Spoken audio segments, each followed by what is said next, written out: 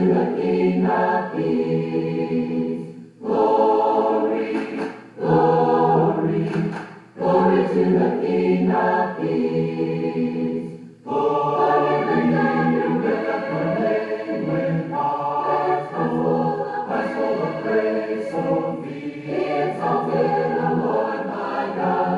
Hosanna in the highest.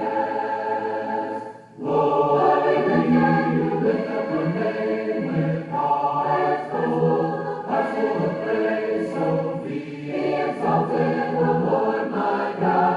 Hosanna in the highest.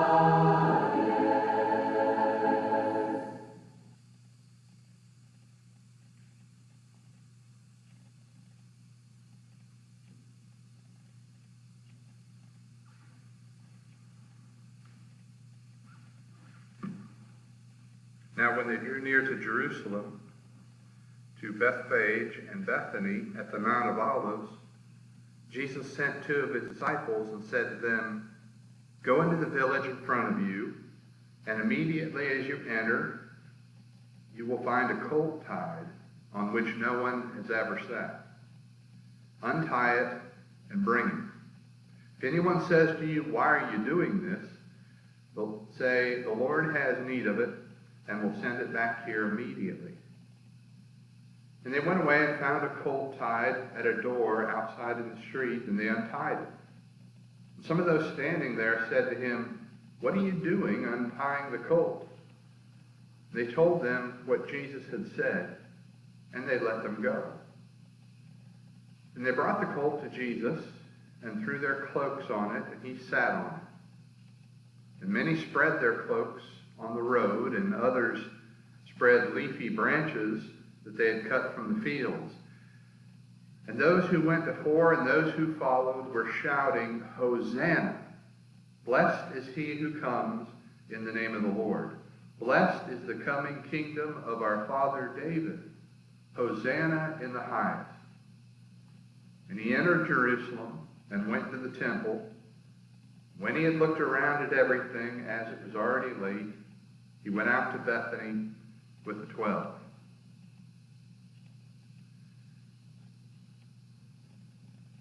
Have you noticed that some things are just misnamed? The names given them don't match up to the reality we see. Think of a few examples. Have you ever heard of something called a government organization? What about when something is described as pretty ugly? That doesn't really make sense. How about a more famous one? The Civil War. If you've read and studied about it, there wasn't much civil about it, was there? Or a more modern version of that, Holy War. Not much holy about war, is there? Well, in this passage we've read from Mark 11, your Bible, like mine, might have a heading for this paragraph that says, "The Triumphal Entry." I think that is seriously misnamed. The name certainly doesn't come from the text itself. In the ancient world, a triumph or a triumphal entry was reserved for victorious war generals and emperors and things like that. And they would return home after a successful campaign, and they would ride into town on a big stallion, a white stallion, often surrounded by pomp and circumstance and great crowds, and behind them often would come a line of the conquered people in chains, making sort of a parade for everybody to see. Not quite the scene we find here in Mark chapter 11. There was an old traditional Jewish rabbi teaching that said this, quote, "When the Messiah comes, if Israel is ready, he will come riding a white horse. But if Israel is not ready, he will ride a donkey." Well, Israel was not ready for Jesus. One of the prophets spoke of this day that we're studying today. Zechariah, in the 9th chapter and the 9th verse, says this: "Rejoice greatly, O daughter of Zion. Shout aloud, O daughter of Jerusalem. Behold, your king is coming to you. Righteous and having salvation is he, humble and mounted on a donkey, on a colt, the foal of a donkey." Zechariah, of course, foresaw the peaceful king coming into Jerusalem, riding this young animal. And that passage is quoted by some of the other gospel writers in their description of the same event. The picture is not one of a conquering war hero, but it's really a humble scene. Jesus comes into the city of Jerusalem bearing signs of peace. Also, if you read the other gospel accounts, and all four writers of the Gospels tell the story, if you read the other ones, you'll discover that as Jesus rides into town, he's actually crying. In fact, the word that's used is one that means hard crying, intense weeping. You might remember that as Jesus crested the hill and saw Jerusalem come into view, he cried out because he knew that her people would reject him and that they were eventually to be destroyed as a result. And so we have a weeping man riding a young donkey. Triumphal entry? I don't think that's the right description. The Bible says the multitude of his disciples, as he rode into town down that winding dirt road from the Mount of Olives, spread out their cloaks on the ground in front of him and laid down branches in his path. That's where the term Palm Sunday comes from. I guess we might describe this as sort of a poor man's red carpet treatment as he rides into town. Jerusalem, of course, is getting ready to celebrate its biggest week of the year, its busiest week, the Passover festival.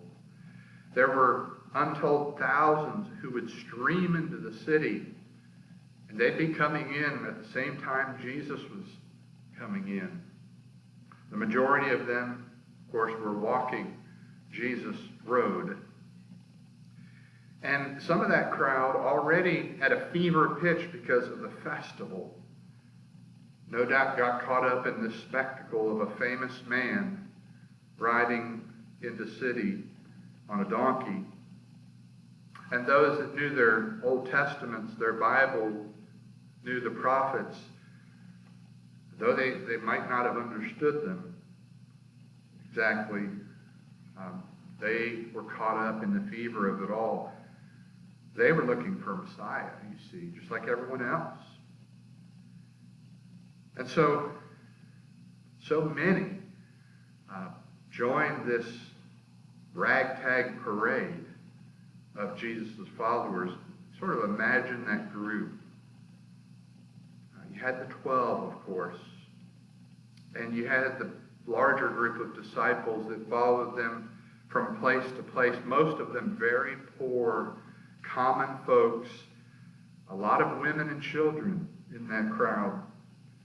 And then don't you imagine that in that crowd were people who used to be blind, who used to be possessed, who one time couldn't walk but now could leap for joy. I imagine that Lazarus was in that crowd. This man who had in fact been dead only a short time ago until Jesus came to Bethany, his hometown. Now, Jesus had a following. He had become well known. And now as he approaches Jerusalem at a very momentous time, Passover, people are excited. Passover was a time that celebrated God's deliverance of Israel from slavery in Egypt. So there were no doubt many who joined the throng around this man on a donkey, thinking maybe he was the one. He was the one, perhaps, who would rescue Israel this time, deliver them like Moses had delivered them from Egypt. Maybe this man would deliver them from Rome. And then a chant starts up among the crowd that's surrounding him. What they're doing really is singing a song. It's an Old Testament song. It's a part of number 118 in the book of Psalms, the song book of Israel. I just want to share a few verses of that song with you. You may not realize that some of these verses all come from the same passage.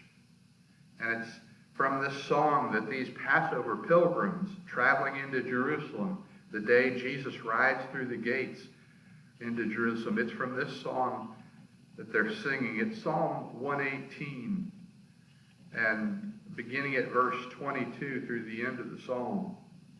Listen to these words. The stone that the builders rejected has become the cornerstone. This is the Lord's doing. It is marvelous in our eyes. This is the day that the Lord has made. Let us rejoice and be glad in it. Save us, we pray, O Lord. O Lord, we pray, give us success. Blessed is he who comes in the name of the Lord. We bless you from the house of the Lord. The Lord is God, and he has made his light to shine upon us. Bind the festal sacrifice with cords up to the horns of the altar. You are my God, and I will give thanks to you. You are my God, I will extol you. Oh, give thanks to the Lord, for he is good, for his steadfast love endures forever. I'm sure several of those phrases were ones you've heard many times, sort of famous scriptural phrases. Did you realize they're all from the same psalm? The same song, the song that they're singing on this particular day. The crowd sings, in particular, verses 25 and 26 of Psalm 118. And they sing, Hosanna, blessed is he who comes in the name of the Lord. It's fascinating. There's this little word in Hebrew, the language that song was written in. You can hear it in the word Hosanna. It's a little word, na. I want you to hear this verse from Psalm 118, verse 25 in particular, but I want you to hear it in the original tongue. I want you to listen to this. Listen for this little word, na. Here's the verse. Ana Adonai, Hoshiana, Ana Adonai, Hatzaliah. Translated, save us, please, O Lord.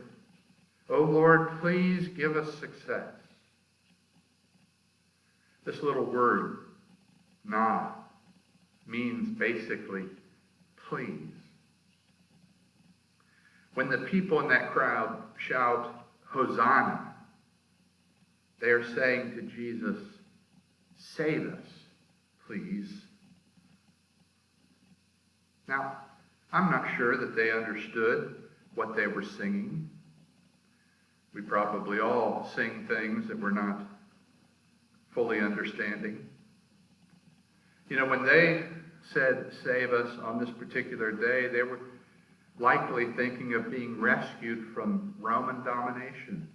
They were thinking of an earthly kingdom. They were imagining perhaps a return to power, a restoration of their nation. Isn't it ironic that the true Savior, was right in front of them, riding on a donkey. He was indeed coming into Jerusalem to save them, but this was the last week of his life. This was Sunday when this took place.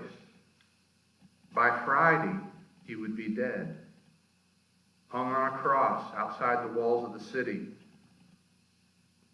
This particular crowd on the Sunday before was shouting, "Hosanna."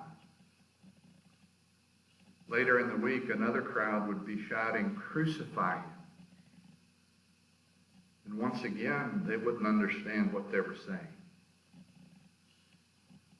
You see, with chapter 11 of Mark, we come to the last week of Jesus' life.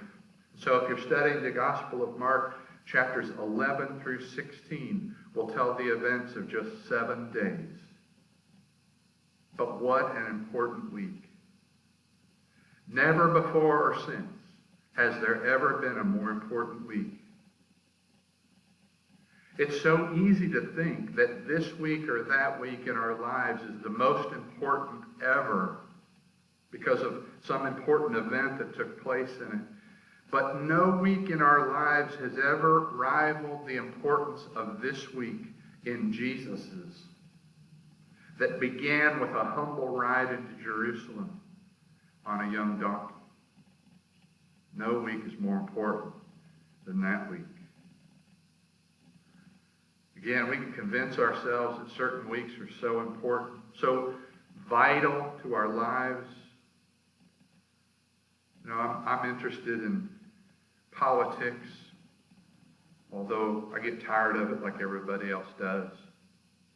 But I follow it, and of course we have an election coming up in November. And if what is going on currently wasn't going on, that's all we'd be hearing about is the election that's coming up. And it's so easy to get caught up in that and the importance of it, and reading about it in the paper, hearing about it maybe on the radio or some other kind of broadcast, watching it 24/7 on television, and the reporters trying to pound into us how vital this is. We can be reminded every hour, can't we? And we can even be convinced that disaster is on its way, or salvation, just depending on how an election turns out. I love the quote from syndicated columnist Cal Thomas several years ago. He wrote one time, quote, "Our salvation is not going to come on Air Force One. We're not going to elect our Savior. Instead, our salvation comes into town crying, riding on a donkey, with confused followers all around him. He comes into town. He goes to the temple, that great structure that had been built to worship and honor him. And it says that he looks at it and walks away, leaves town, goes back to Bethany across the hill, across Mount Olives, and he spends the night there. Doesn't even stay in Jerusalem. At Jerusalem, the city of David has no place for the Son of David. All Jerusalem has for him is a cross.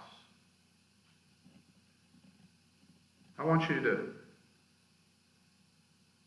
sort of in closing, consider this man Jesus. Take note of his humility. Take note of his peace. Note his determination. He indeed is Savior. And I wonder if you've ever asked him the question that they sang that day as he rode into town. Have you ever asked Jesus, "Save me, please"? He always welcomes that. He always welcomes new disciples, new followers. And he always welcomes back with open arms those who have fallen away and trusted in something else. Jesus' invitation is always open. Let's pray. Holy God, we thank you that you've given us this day to remember you, to remember your Son, to share in your word and in your supper, to worship you. Thank you for loving us and showering blessings upon us, and help us to learn better how to serve you and how to glorify your Son, Jesus, who is the Savior. And we pray in his name. Amen.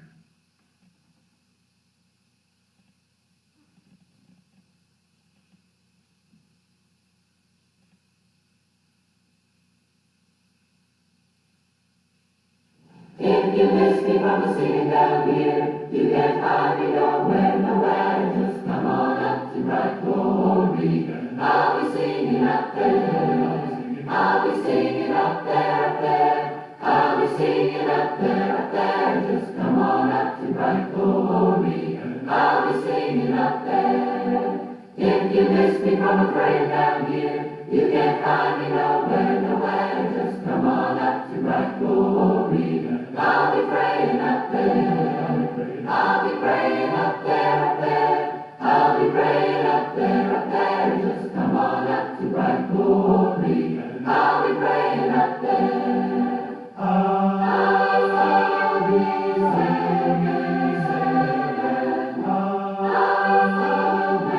singing up there. I'll be singing.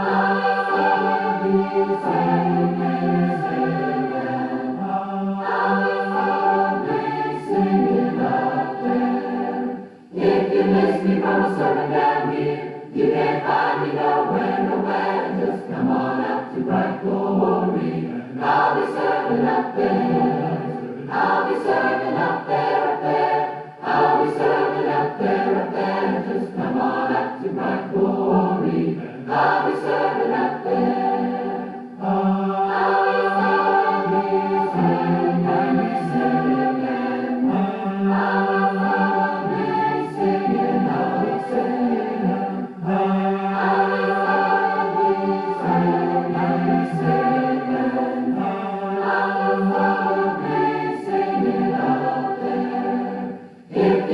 From the singing down here, you can't find me nowhere. Just come on up to bright glory. I'll be singing up there. I'll be singing up there. I'll be singing up there. Just come on up to bright glory. I'll be singing up there. Say to those who are fearful hearted, do not be afraid. The Lord your God is strong with his mighty arm. When you call on his name, he will come and save. He will come and save you. He will come and save you. Say to the weary one, your God will surely come. He will come and save you. He will come and save you. He will come and save you. Lift up your eyes to him. You will arise again. He will come and save you. Say to those who are broken hearted, do not lose your faith. The Lord your God is strong with his loving arms. When you call on his name, he will come and save. will come and save you. He will come and save you. Say to the weary one, your God will surely come. He will come and save you. He will come and save you. He will come and save you. Lift up your eyes to him. You will arise again. He will come and save you. He will come and save you. He will come and save you. Say to the weary one, your God will surely come. He will come and save you. He will come and save you.